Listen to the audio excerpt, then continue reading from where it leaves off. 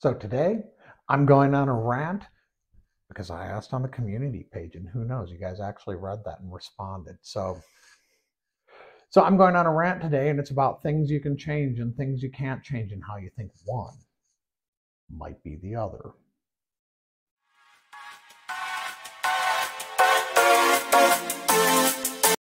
Okay, so the nature of this thing has to do with two things going on. One of them is that in the early 21st century, we thought we'd get a little bit political with our pronouns, and frankly, I don't care. Be referred to the way you want to be referred to, whatever. It doesn't make any difference to me. But the problem with we've got to change the pronouns in English is that pronouns fall into a category of words that we call closed. So I'm going to invent an English word called flarn. And you're going to see that I can make the word flarn become several things in English.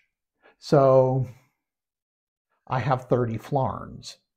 Pretty clear that I can make that a noun. The flarn followed me home. You can do things to it that you do with a noun. So flarn can be a noun, and that's okay. Flarn can be a verb. Caught myself flarning yesterday. I flarn on a daily basis. You flarn on a daily basis. But you see, it can be a verb too. So nouns and verbs, that seems to be okay. Adjectives, I can probably do that. I have a flarn dog. The flarn walls of the house needed some work. And so I can make it an adjective. I don't know that I can make it an adverb, but I can say that I went to the store flarnly. So I can shoehorn it into being an adverb if I want. So those four are examples of what we call an open category in language, but there are some closed categories. I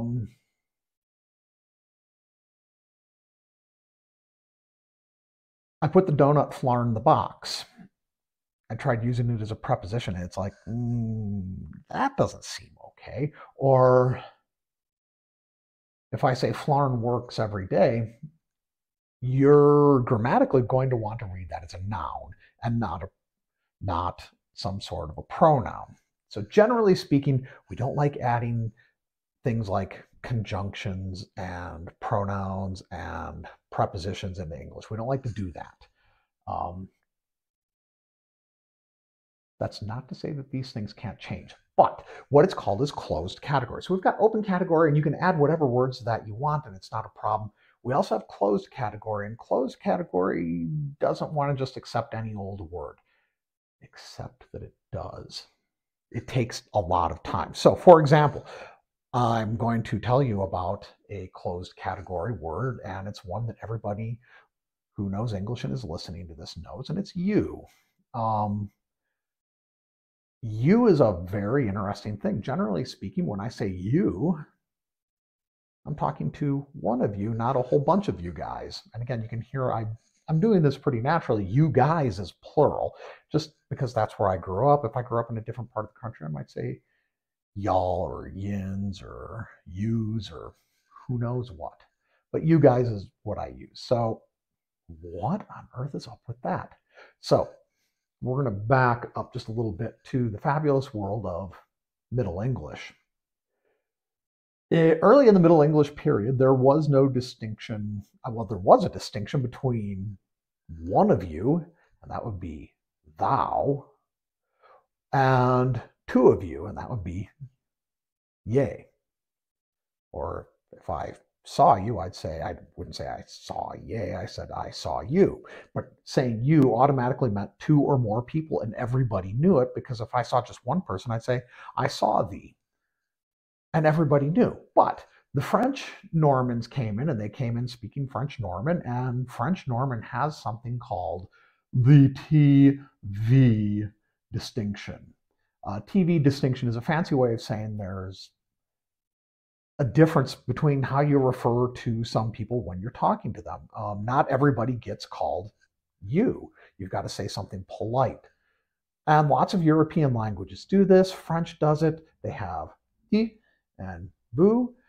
Spanish does it. It has tú and usted.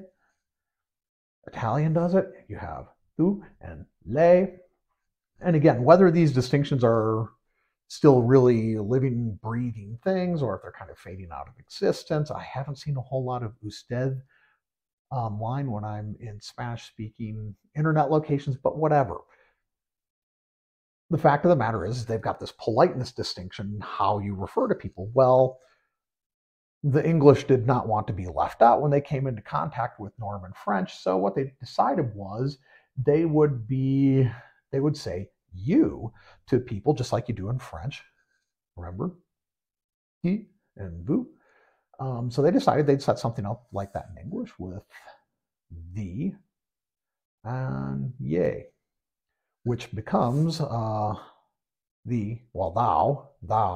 and you over time. But I get ahead of myself. So this is going on 1200s, 1300s, and by the time Shakespeare comes around, it is mostly a dead thing. Everybody you're talking to is you, though I'm sure if you've heard any Shakespeare, you'll know that Shakespeare likes to say thou or you, and sometimes he can be real flexible about one character referring to another character. Switching between those two is like some sort of artistic effect. Pretty cool.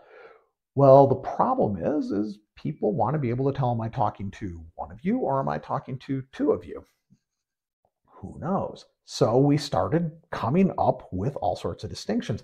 And this is, by the way, you can tell this has been pretty recent and it's fairly dialectical. But yeah, you get stuff like y'all and you guys and all y'all and yins and all sorts of stuff like that. But it's dialectical and it has to do with the area and it's a language distinction. Like, I just would never say you all unless I meant I want you all to do this. But yeah, otherwise I'd say you guys, and I'd probably be more prone to say I want you guys all to do this. But I digress.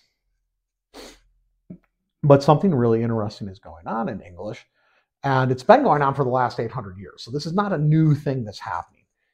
In English, we also have singular they. And singular they is really, it really seems to be spreading. I really feel like I can use it in a lot more places than I would expect. So I'm a teacher, I take attendance, and someone will say, hey, this student isn't here. And I said, I know where they're at. Well, I just referred to one person. I know where they are at. I know where they're at. And I wouldn't be surprised if over the next couple of centuries, by the way, dig me up, bring me back to life, and I will pay you probably nothing because I've been dead for a while.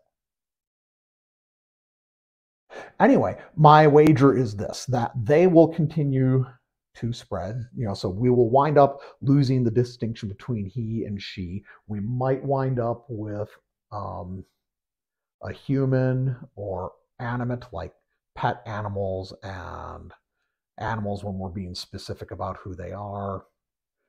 Those animals will be they, people will be they, pets will be they, and then everything else will be it. So like furniture will be it. So we'll get some sort of animate, inanimate distinction, or maybe human, not human distinction in our third person singular.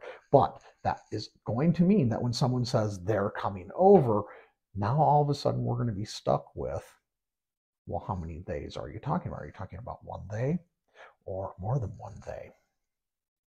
So I would not be entirely surprised to hear that things like they guys and they all and they ins start showing up in English in the next couple hundred years because people like to have those distinctions be clear. If you liked my slight little rant about how you can't change things and how things are going to change anyway, even though you can't make it change and things will go in unpredictable directions. And if you liked my wager, especially the part where you dig me up after 200 years and revive me and brains. If you like that, give me a thumbs up, hit subscribe. I don't know. It's up to you. Make comments below. I kind of like those. Though if you're one of my students, you don't need to say hi to me 50 times. That was funny once. I don't know that I need that again. But yeah, if you've got something real to say, go ahead and hit me up. Maybe next week we'll do something else. I've got a notion for a title card. I might try to come up with some sort of a title thing for you guys? I don't know. But my notion is Pete has special interests, and then that way I can kind of talk about whatever I want. Anyway, till next time.